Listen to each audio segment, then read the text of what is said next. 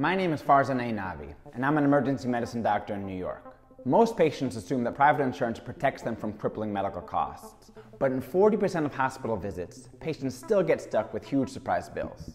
In my emergency room, I see the toll that this takes. I see patients refuse treatment because of cost all the time. I'm talking about patients with insurance, people who pay their premiums, pay their copays, and do everything right.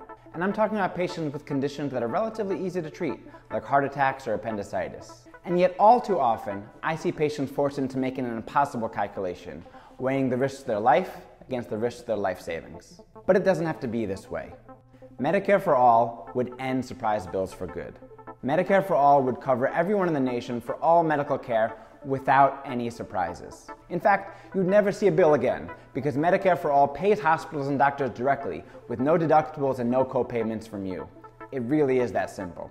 These days, politicians have a lot of complicated plans to fix our healthcare system. One idea is the public option, which would let folks buy into Medicare and Medicaid. But the public option would do nothing to protect the majority of people who still get private insurance from their jobs from surprise medical bills. I support Medicare for All because it will let me give my patients the best possible care without anything else getting in the way. I'm Dr. Farzon Nahvi, and I prescribe Medicare for All.